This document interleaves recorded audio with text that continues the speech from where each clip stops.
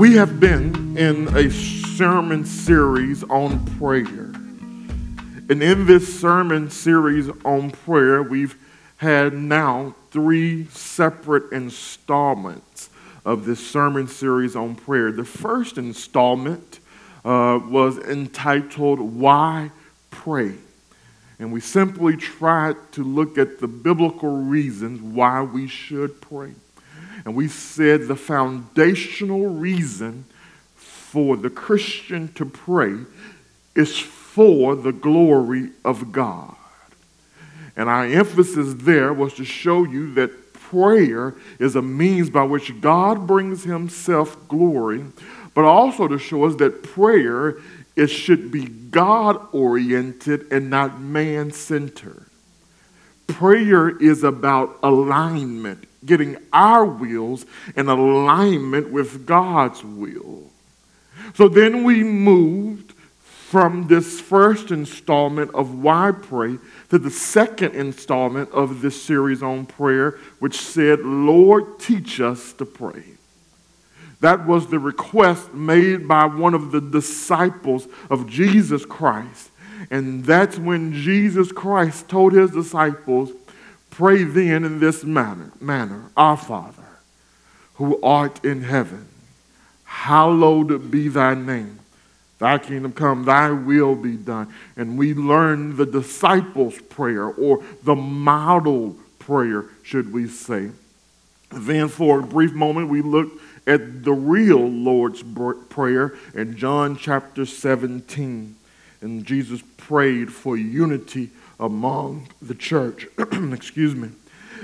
Then the third installment, which we are in today, is called The Power of Prayer. The Power of Prayer.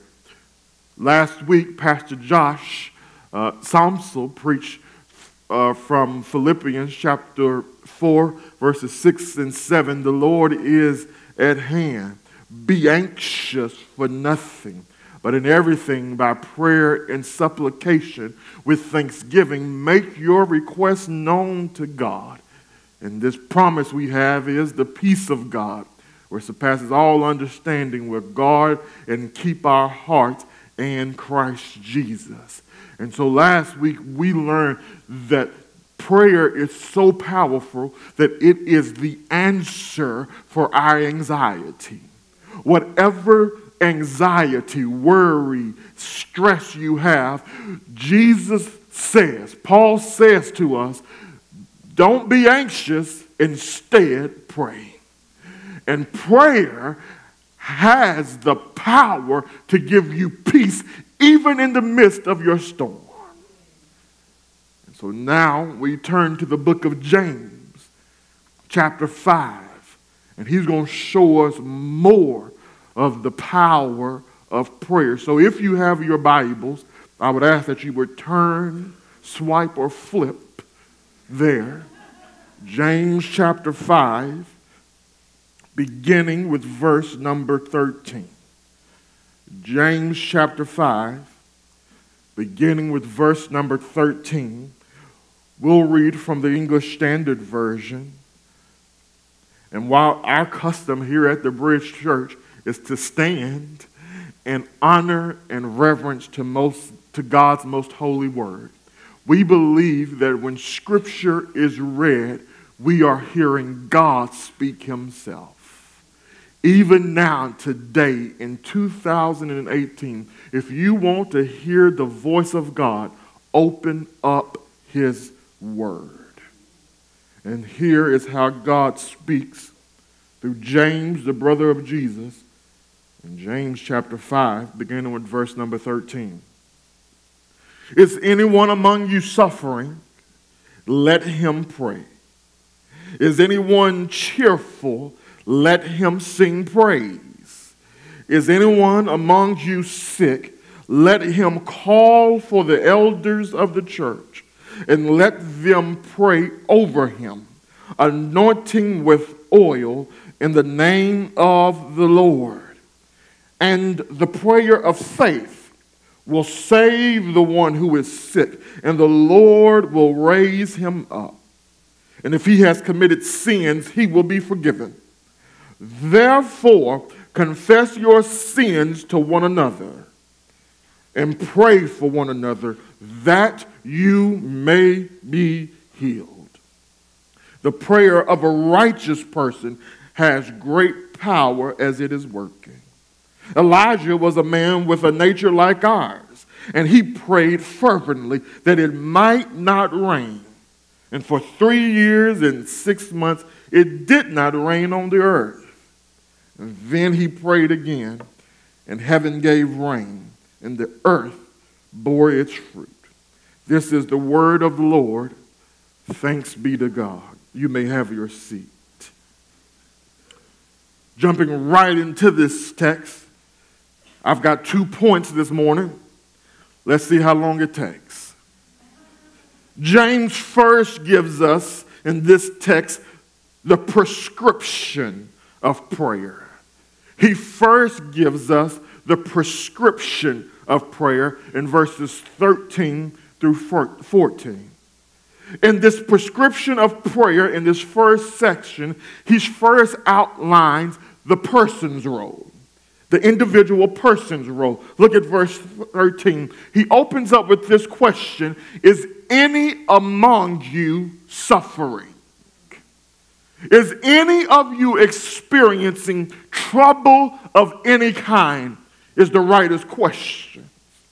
And some of the trials and tribulations James addresses in his letter include discrimination, economic exploitation, temptations of various kinds, quarreling, slander. All of these were types of temptations and trials that people were experiencing. And James' admonition to his readers and us today is, if anyone is experiencing any kind of suffering, pray.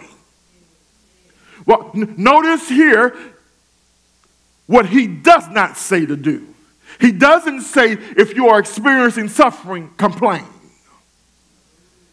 He doesn't say, if you are suffering, be bitter. He doesn't say, if you are suffering, blame God. He says, get on your knees and talk to God about your suffering. The prescription, church, for dealing with suffering of any kind is for the person suffering to pray. That's what Peter told us when he says that we can cast all of our cares upon him because he cares for us. And so he says, if you're suffering, pray. The next question posed by James in verse 13 is this: is anyone cheerful? To be cheerful is to be happy, to be in a state of peace because you're free from suffering at the moment. The individual's responsibility, even in the season of cheerfulness, is to sing praises to God. The word sing praise in the original language, it is one word. It's psallo, P-S-A-L-L-O. That's where we get our word song. And so in a song, it's simply prayer that's put to music. It is a song of praise through prayer. So James says, even when you are experiencing peace from suffering, you still owe God praise. I wonder why James would include being in a state of cheerfulness in his letter. 2 reasons, I believe. Because oftentimes in seasons of prosperity, we are prone to forget about God. In seasons of prosperity, we tend to become lax in our relationship with God, which is why sometimes God makes us desperate for him by sending us through seasons of suffering. And James reminds us here, he says, in your season of cheerfulness, don't forget about God. Sing praises to God for giving you a season of peace from suffering. The second reason I believe he includes cheerfulness here, even though he talks about primarily negative events in the life of a believer, is because he's introducing to us 2 extremes of human life: seasons of suffering, and seasons of cheerfulness. In other words, this is James' way of saying to us that in all circumstances, we ought to pray. And acknowledging, and in our prayer, we acknowledge that God is sovereign over every season of life. The suffering and the sunny, he's sovereign. Oh, I like that. That came up with that on the spot. Friends, the whole of Christian life is to be lived in constant communion with God. And so now, in this prescription of prayer, he now moves to verse 14, and he has another question for the audience. Is any among you sick? Now, we get into more of the difficult part of this text because theologians and interpreters of Scripture have gone back and forth about the meaning of this term sick. Some take it to mean spiritual sickness. It is a picture of the person who has become spiritually weak. And the rest of this passage is talking about how to restore a weaker brother. And there's some reasons to believe that in this text. However, others say that it's not talking about spiritual sickness, but rather he's referring to physical sickness.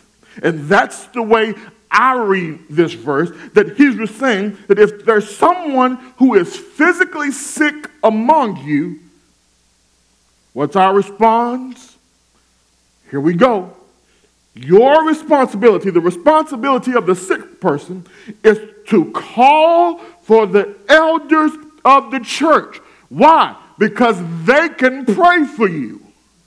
Now, before we move too quickly through this, I think it's important here to do some basic observation and application because so many people in the church have been hurt because their pastor or pastors did not come and visit them during their time of sickness. So James, first of all, James has given us the person's role in the individual person's role in the prescription of sickness, but now he's giving us the pastor's role. And that's elders. Remember, we said pastors are elders, and elders are pastors. The terms are used synonymously in Scripture.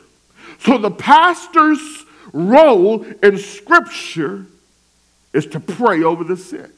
Now, notice here, who bears the responsibility when a believer is sick? He says, let him call for the elders of the church. It is the sick person's responsibility to inform the elders that they have a serious sickness and call for them to pray over them. Friends, let me make it very clear. It is your responsibility to inform the elders of your sickness. You cannot expect your pastors to be all-knowing.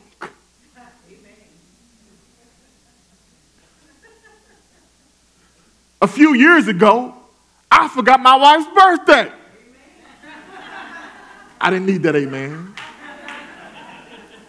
If I forget that, then I sure don't know when you are sick unless you tell me. And I don't want to just brush off people who have been hurt by the church. I don't want you to think that I'm saying this is your fault, but the text makes it very clear. It is your responsibility to make it known to your spiritual leaders so that they can come and pray over you. I'm trying to help y'all help me. It is the responsibility of the person that is sick to make their sickness known. So James says, now let me make something else very clear. You ought to call the elders of the church to pray over you, but I don't think James is saying any kind of sickness. You ought not call your elders over a cold. I believe James is saying when you have some extremely serious sickness, that's when you call for the elders of the church. And I believe I'm on good ground here. I've taken this from the text. Remember, here's why I think it's something that's really serious. He says, let him call for the elders of the church and let them pray over them. Here's the thing. The person is so sick that they can't get to the elders, so the elders have to come to them. That's one clue in the text. A second clue in the text is that this is a pretty extreme sickness, is that the elders are called to pray over the sick person. Why would the elders have to pray over the sick person? Because that person is likely lying flat on their back because they are so sick. Verse 15 provides us with another clue.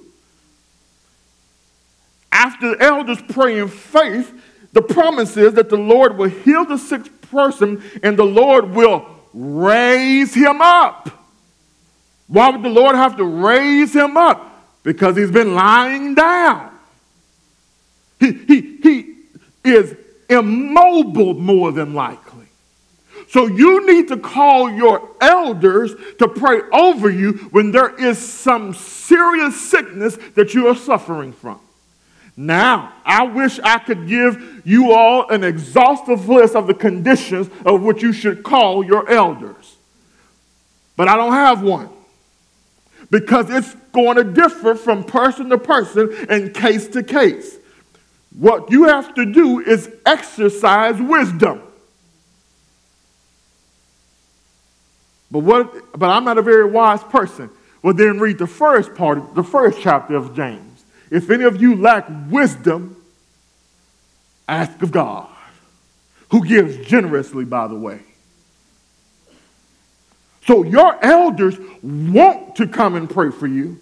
But if we prayed over every time you stumped your big toe, we would never do our actual duty of having spiritual oversight of the church. So then what's the pastor's role?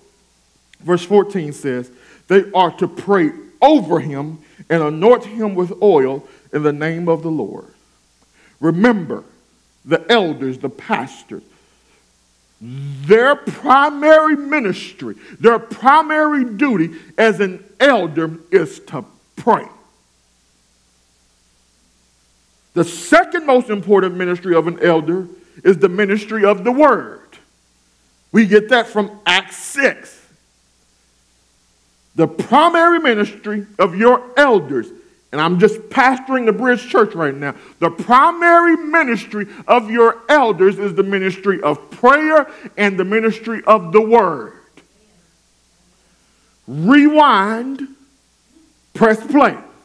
The primary ministries of your elders is the ministry of prayer and the ministry of the word. For a new church, I don't make any assumptions. The primary ministry of the elders is not to just serve as a board of directors and handle the business of the church and to be the decision makers of the church. The primary ministry of the elders is the ministry of prayer and word in that order.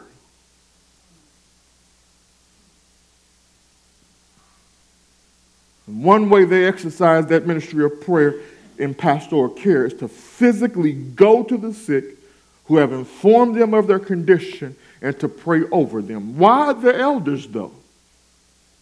And why not the prayer warriors of the church? Because the elders should be the prayer warriors of the church. The elders, but also I believe James is calling for the elders of the church because the elders should have some of the most mature faith in the congregation.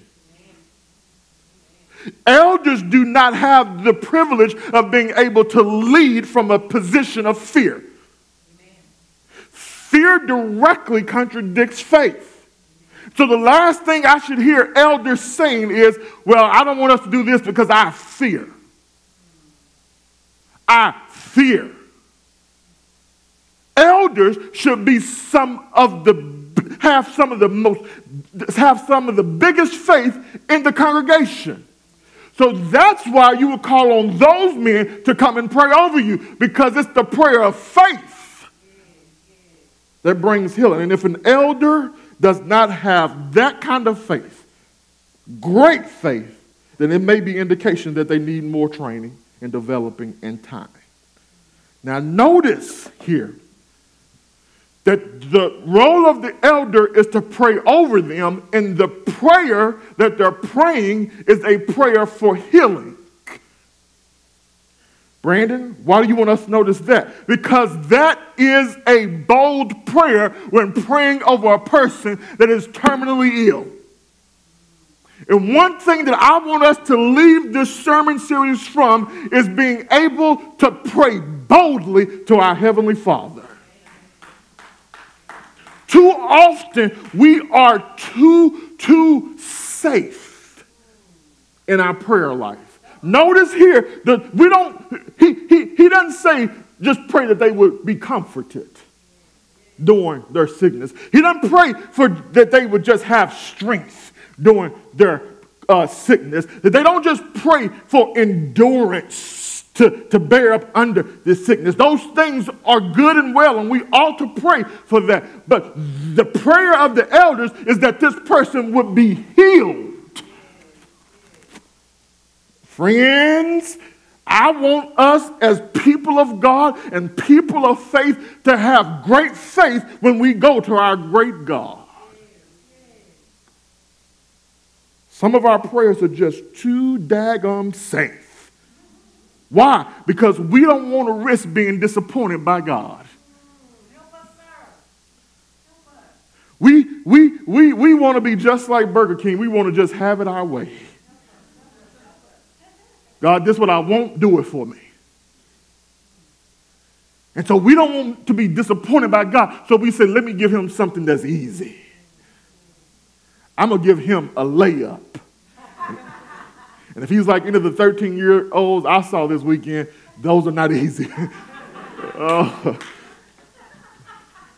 But I also think we pray too safe because we don't want to risk the chance of making God look bad.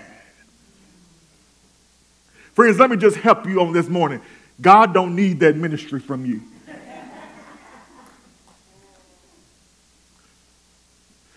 God can take care of himself. He doesn't need you to protect his reputation by praying safely.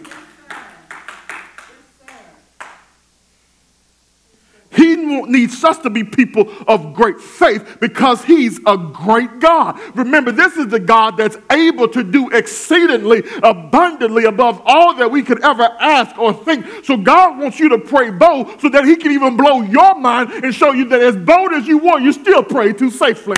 Maybe the reason you pray so safely is because your God is too small. And the God of the Bible, the God that we serve, is the God that can heal a woman who's been hemorrhaging with blood for 12 years. The God that we serve is the God that can give sight to the blind, those who were blind from birth. The God that we serve is the God that can speak to dead people and say, Lazarus, come forth, and the dead have to come back to life. That's the kind of God that we serve. So church, pray bold. Shoot, if you want to see the power of God, look at one another right now, because he saved your sinful, filthy self, and he can give life to your dead soul, that he can heal any sickness. Matter of fact, here's the way the great Bishop G.E. Patterson, look him up sometime, he will bless your soul. He told his church, if you can have it, God can heal it. Friends, I don't care what it is. I don't care what the doctors say. If they tell you there is no cure, the devil is a liar. I serve a God who can cure anything. There is nothing too hard for my God. Yes, sir. Yes, sir. Yes, sir. So this was about the elders praying. I'm sorry. Their responsibility is to pray and anoint with oil. Oh, Lord, here we go. What's this all about? This anointing with oil. There are three primary views or interpretations of this anointing with oil. Let me give them to you. One interpretation is that anointing with oil is for medicinal purposes. It's medicine. In the ancient world, oil was used as both a skin conditioner and a medicine. We see a likely medicinal use of oil in the story of the Good Samaritan. Remember, the Good Samaritan shows up, and when he reaches the man who had been beaten and robbed, the text says in Luke that he went to him and bandaged up his wounds, pouring on oil and wine. So that's one view, is that the oil is for medicinal purposes. A second view is what we call the sacramental view. This is the interpretation by many of Roman Catholics. The Roman Church, from this text, gave priests the exclusive right to use oil to anoint the sick for the purpose of removing any remnant of sin and strengthening the soul for dying. The problem with that view is that James tells the elders to anoint them with oil for the purpose of healing of the body, not preparing the soul for death. Third interpretation is that anointing with oil serves a symbolic purpose. Remember, in the Old Testament, anointing with oil often symbolizes the consecration of persons or objects for God's use and service. We see this in Exodus 28. When God tells Moses, he says, set aside for me Aaron and Aaron's sons for priestly service. When God tells him to do that, he says, I want you to anoint them. And so it is a physical act that serves a symbolic purpose. So what is the preferred view? Well, since no specific illness is mentioned in our text, it's hard to justify oil being used for the purpose of medicine. Remember, if we take even the Good Samaritan story, this person had been beaten, robbed, had open wounds, and they used oil in that situation. But this is just a blanket sickness. It could be external or internal. And so for that reason, it's hard to believe James has in mind using oil for the purpose of medicine. The Catholic view has already been refuted. This is about healing, not dying. Well, that leaves us with only one option. The elders anoint the person with oil to symbolize that the sick person is being set apart for God's special attention in prayer. Now, I think this view is further supported because James goes on to say in verse 15 that the prayer of faith is what does the healing, not the anointing of oil. So because it's the prayer of faith that does the healing and not the oil, then it's unlikely that oil was a medicinal use. So he says the pastor's role then is to pray over them and anoint them with oil, a physical act, with a symbolic person, saying this person is especially set aside for God's special attention. So that's the prescription of prayer. Secondly, James now gives us the power of prayer. In verses 15 to 18, we move from the prescription of prayer to the power of prayer. The first thing he shows us in the power of prayer, he says, let me show you the effect of faithful praying. Look at the effects with me. First, verse 15, he says the sickness will be healed. Verse 15 says the prayer of faith will heal the sick and the Lord will raise him up. Hallelujah. Friends, notice here the power of praying with faith. Healing and Lord raising up. James is showing us that God uses prayer as the means by which he accomplishes his end, which is healing of the sick person. Now, I know why y'all got so quiet. Because you're too busy squirming right now. Because we know that healing does not always come to the person that has been prayed over. We don't have to squirm. God's got it covered. Read the text. There are some conditions tied to this promise.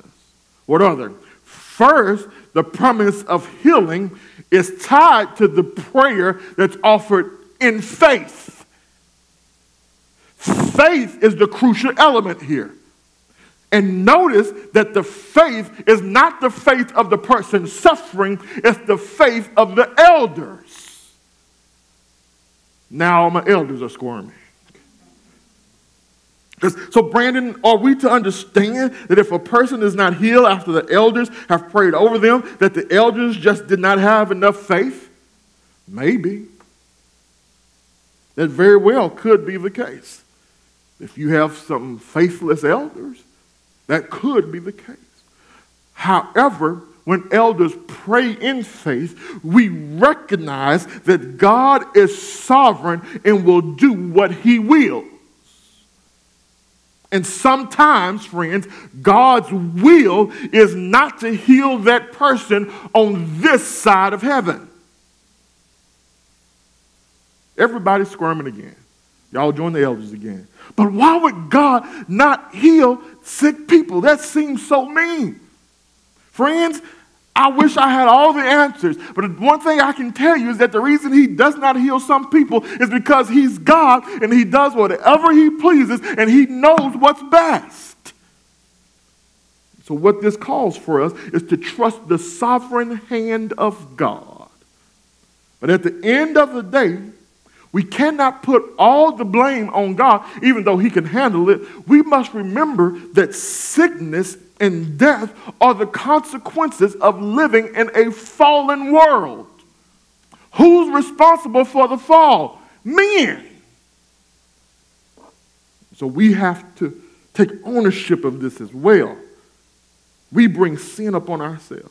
Now, I don't have time to dig into all the details of this issue. It becomes very thorny and specific. The goal of this passage is to push us to pray boldly in faith and without doubting. And our prayers give God the occasion to display his power and receive glory. The effects of prayer is that sickness will be healed, but then look at the rest of verse 15. Not only will sickness be healed, but sins will be forgiven. James says that if the sick person has committed sins that led to the sickness, that person will be forgiven. Now, we must remember that it was believed that some sicknesses were the consequences of sin. James here is not saying, what he is not saying is that all sickness is the result of sin, specific sin. But there are some situations where sickness is a direct consequence of specific sins. And so James is saying in those cases, the prayer of faith will lead to healing because God has forgiven the sin of that person. Now, to be very clear, this has nothing to do with our salvation. James is writing to people who are already believers. So he's talking not about their salvation, but their sanctification. And so he's saying, if you have a sickness that is a direct consequence of some sin that you have committed in your life, he's saying that the prayer of faith will bring healing because God will forgive you of that sin. Why y'all so quiet on me right now? The fact that you are forgiven, you ought to say amen. Y'all want this to be neat and tidy. But here's the problem. We serve an infinite God, an all-knowing God, an all-wise God. So it's impossible for this theology to be so neat and tidy because we are so finite. So then, what should we do? Since prayer has the power to bring forgiveness of sin, what are we to do? in these cases. Verse 16. If you squirmed before, you're really about to squirm now. Verse 16. Therefore, confess your sins to one another. What you talking about, Brandon? The Bible says right here in James chapter 5, verse 16, that because forgiveness of sin comes from praying of faith, you ought to confess your sins to one another and pray for one another that you may be healed. Friends, this is a crucial verse. It's a verse that Western Christianity does not like. Why? Because we value individualism and privacy. And those worldly values have invaded the church, so much so that we now have Christians going around saying that their faith is private. Friends, it's a lie. Don't believe it. Your faith, your walk with God is always personal, but it's never private. James here is teaching us, hear me here, is that our sanctification, us becoming more like Jesus Christ, our spiritual formation, our walk with God, here it is a community project. Rewind, press play. Your walk with God is a community project. God designed it from the very beginning. What's the first not good in the Bible? It is not good for man to be alone. When you were created in the image of God, that means that you were created to live in community, because that is how God exists. He exists in community. There's the Father, the Son, and the Holy Spirit, and all three of them together glorify one another. And what do we have 60 plus times in the New Testament? This one phrase, one another. Pray for one another. Confess your sins to one another. Love one another. Welcome one another. Bear the burdens of one another. Your walk with God is a community project. And so James says you ought to confess your sins to one another, not just to get it off your chest, not just to clear your conscience, but so that your brothers and sisters in Christ can pray for you. Why? Because there is power in prayer. And when the people of God storm the gates of heaven, we gain access into the very power of God, and God unleashes all of his power and things change.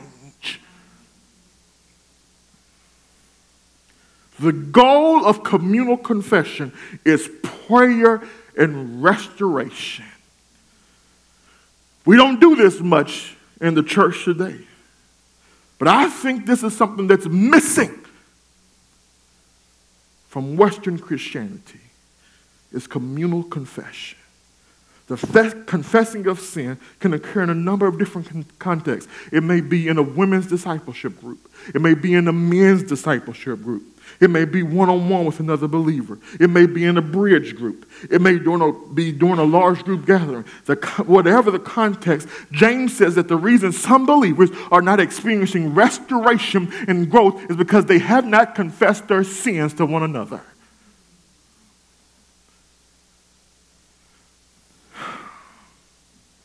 I don't know what else to say about that. Do it.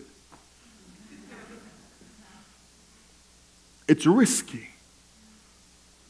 It's scary. Because one thing that people have gotten right about the church is we are very judgmental.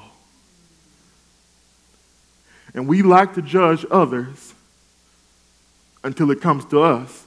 And then we like to quote Matthew 7. Judge not, that ye be not judged. Or we quote out of Romans, the Lord is my judge. Actually, you need to go back and read 1 Corinthians, because we have a responsibility to judge one another as Christians. Oh, I wish I had time to unpack that.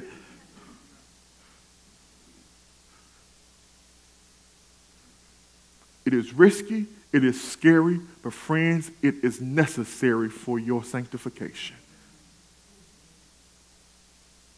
James says some people are not experiencing healing, restoration, and breakthrough because they believe the lie that my faith is private.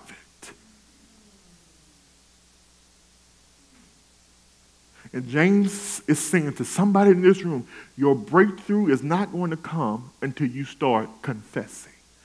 That word confess is a compound word which simply means to agree with, to say the same thing. In other words, it is, I now have the same view that God has about my lifestyle. And that God is holy and my actions are unholy. And as a result, I deserve some kind of consequence for my sin. And sometimes our sin is so great that we can't even pray for our own selves. That's why we got to be able to lean on one another. Because when you're weak, I can be strong for you. Because I need you to get strong because I'm going to get weak again.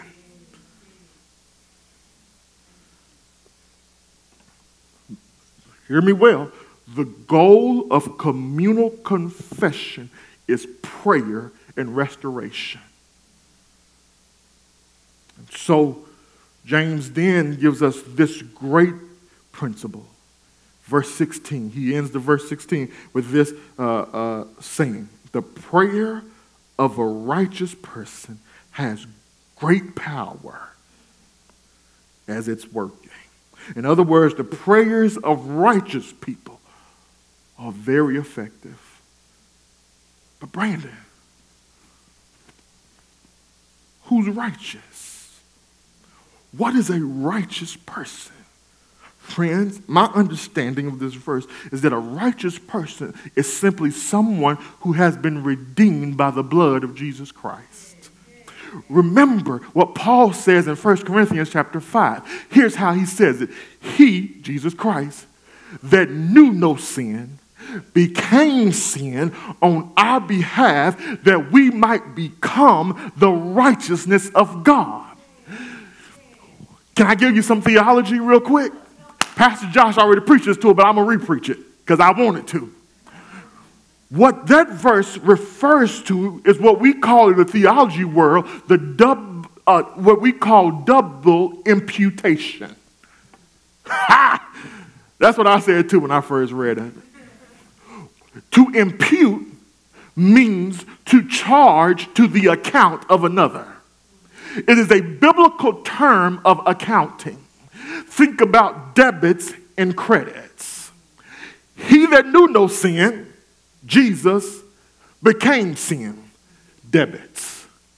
Sin.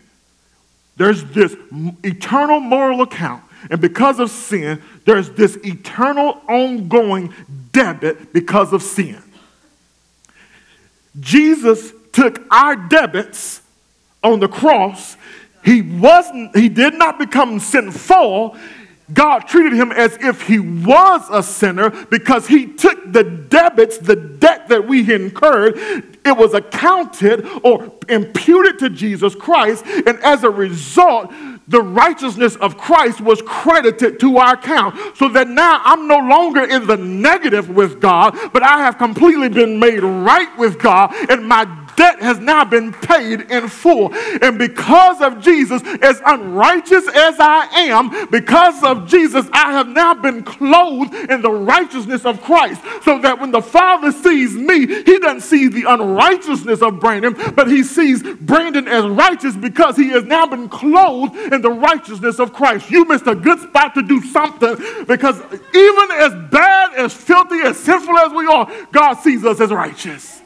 And James says, you by yourself, you can be a one-person powerhouse when you get on your knees and pray to Almighty God. And God says, I hear you, my child, because now I see you clothed in my Son, Jesus Christ. Notice what James has done here. He's clever. He's moved. He says, it's you have a personal responsibility, but then your elders have a personal responsibility, but now the whole church has a responsibility because you confess your sins to one another and you pray for one another. But wait a minute. the prayers of a righteous person can accomplish great things. Does that apply to me? He moves from the effects to the example now. He says Elijah was a man with a like nature as us. What does that mean? He was simply a man, a human being. But Elijah prayed that it would not rain. And guess what? Because of the prayer of one righteous person, all it takes is one, church. Because of the prayer of one righteous person, it did not rain for 3 years and 6 months. Because of one righteous person. And then Elijah said, all right, God, I need some rain now. And because of the prayer of one righteous person, rain fell down from heaven. And James is simply saying, if one man can pray, a man with a like nature as us, human being, flesh, if he can do that, think about what we can do individually, and then as leaders, and also, but as a church, when we pray, the windows of heaven will be open when the people of God pray. Church, my simple message is this: prayer changes things. There is power in prayer. When the people of God pray, things change.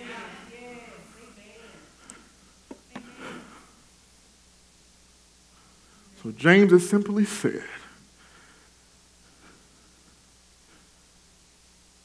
the prayer of a righteous person accomplishes much. Question for the room: are you a righteous person? It is not based on necessarily your lifestyle, your merit. What he's talking about here is simply somebody who has just been simply clothed in the righteousness of Christ. And as a result, now that person will have a right lifestyle, but too often we want to start with our behavior, but really we should start with belief. And so for somebody in here today, for you to tap into the power of prayer, the first thing you need to do is be clothed with the righteousness of Christ. The only way to be in right standing with God is to completely put your trust and dependence on Jesus Christ and Him alone.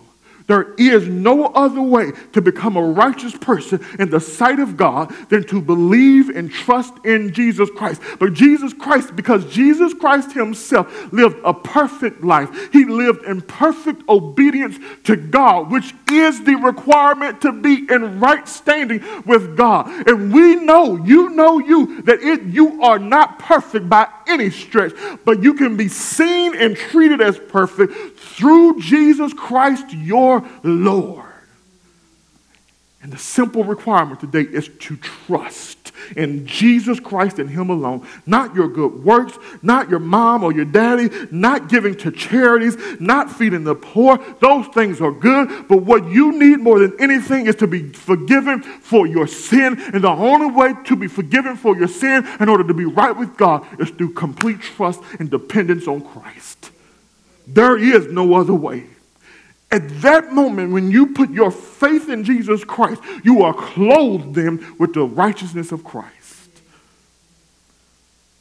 And now you get to spend eternity with God. But now you have power right now that you can go to God in prayer and pray big to Almighty God and watch Him change things.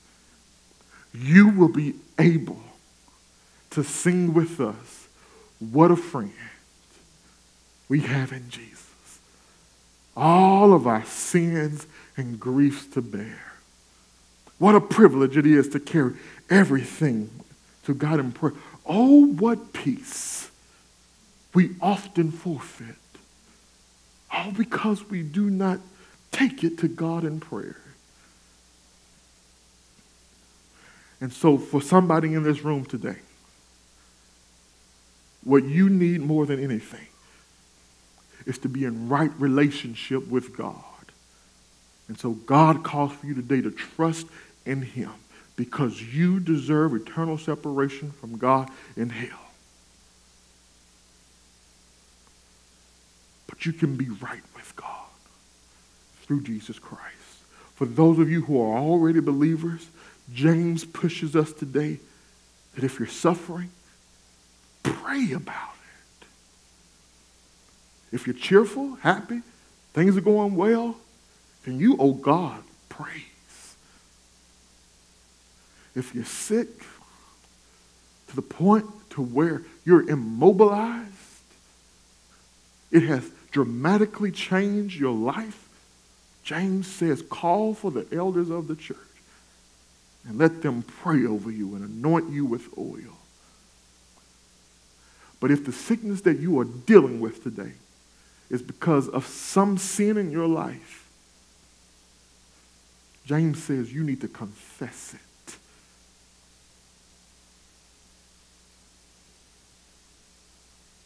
So that the body can pray for you.